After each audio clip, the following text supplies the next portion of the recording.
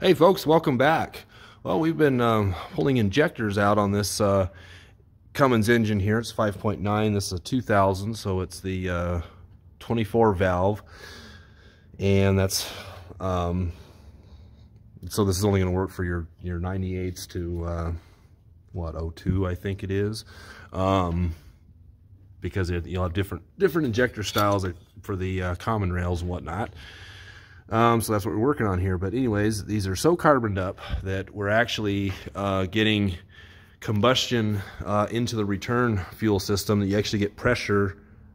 You know, you pull the cap off, after you shut it off, and you hear the psh. There's a lot of pressure in the fuel tank, and then when the cap is off like this, you get exhaust smoke and stuff coming out of there. So indicative of the copper washers and stuff on the end of the injectors that are not sealing. But if you have these things, and there's about 4 out of the 6 of these injectors that are extremely carboned up. Here's a number 5 that we just pulled out. You can see how it's getting all that carbon and stuff back up in here. So that's not good. But that makes them extremely hard to get out. The first 2 of them, I had to use this slide hammer. Just run the bolt, that one out of, I think it's the intake horn there. One of those bolts is the right threads to thread in the top of the injector. Lots of videos on how to replace these injectors and all that stuff. I'm just showing you how to get ones that are stuck out of here. But anyways, ran the bolt down through here. And I had to, these first 2, I had to really, hit hard to get them things to come out of here. These 2 came out not too bad. And then these back 2, obviously we can't use the slide hammer, so that's where this video comes into play, and what kind of stuff I use to make a special tool with $11 worth of stuff, or actually, yeah, somewhere around there. And I'll show you how it works. All right, this is what you'll need to get. This is a 1-inch by close, that's what they call it, piece of pipe. And we've got our 8mm bolt here with threads all the way up. You can use a piece of all thread if you want, but it's got to be the 8mm metric threads. 1.25 thread pitch, I believe, is what these bolts are. Anyways, that's the size of the bolt, not the size of the head. I think the head's like 12mm or something on this particular bolt. Same with the nut. So that's what you need to get a nut to match it. Run the nut all the way up here. I got none of these fender washers here. Anything would work, really. Just needs to be able to cover that. And you're going to drop this bolt down through there. What this does is this fits perfectly over the injector, and then it fits in here around everything else. I'll show you how this all works. And then what you do is you thread in this bolt, with the tool on there. I'll show you how to put it on there. And then as you run the nut down, it's pushing down on this part, pulling the injector up. That's how we just got this one out of here. Because this one is extremely tough in there, probably even more tougher than these other first 2 that were pretty carboned up. That one's like the worst one yet, and I don't know what cylinder number 6 is going to be like, but I'm going to show you a reinstalled cylinder number 3 injector, just so I can show you easier filming on how to install this tool and how to make it work. Okay, there's our injector top right here. So basically this piece here is going to fit right over there, and it fits in there perfect. I thought I was going to have to grind it down if it's going to be so thick or whatever. And then I said I used, remember, these fender washers. Drop this down in here. Now we're going to thread the bolt in.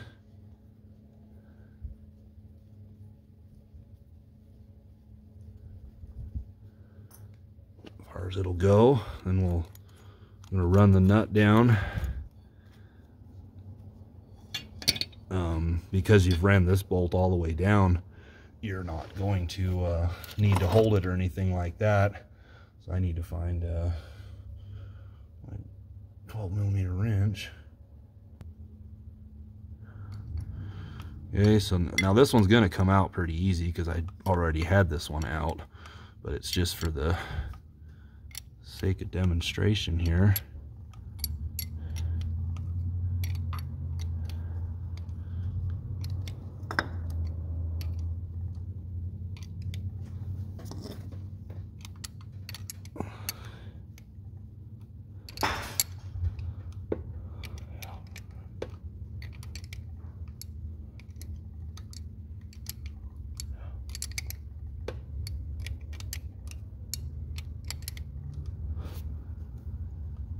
Sometimes it wiggle and pull. That's one thing about having this head on here, which is nice, is because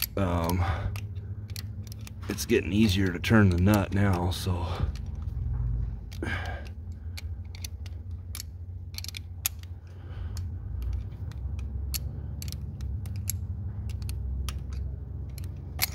there you go.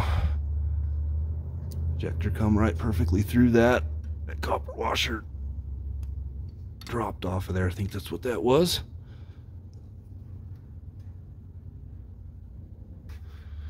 And that made it, you know, obviously the one I did here, number 5 cylinder, the first time I used this new tool,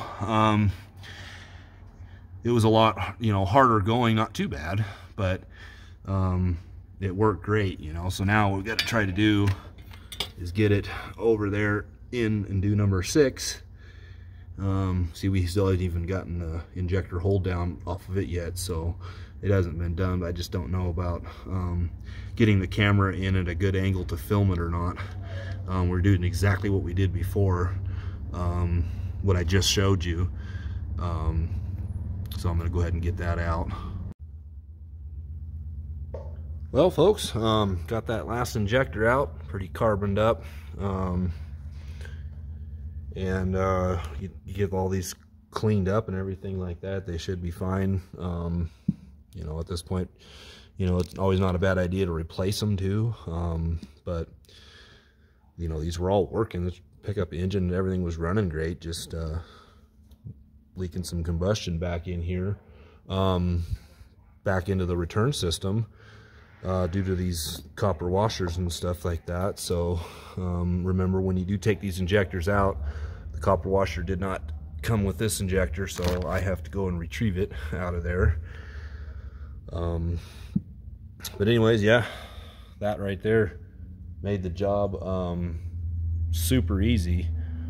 1 inch by close. Yeah, 1 inch by close threaded pipe. It doesn't exactly have to be something like this. It could just be a, you know, some sort of a piece of metal stock. I just know that this is, at a quick glance, this is exactly what fit, and it fit really, really well. You know, and then you get your 8mm by 1.25 bolt or all thread or something like that. Thread that in there, and then you've got your nut, and then some kind of washers just to, you know, push down on that. Probably something thicker than these even. You can see these all have cupped now, so either put more of them on there or get thicker ones, you know, that'll fit over that. But all in all, it worked really well, because I even have a pry bar that I have cut, you know, and this can go over, like if you're, you know, get the one bolt, you know, like this, and you can use a block of wood sometimes in here, or you can go off across the rocker. That was not going to work on these particular injectors. They were stuck in there. I even bent the bolt using that big guy with a block of wood, trying to get this first injector out. Hence the reason I came up with this tool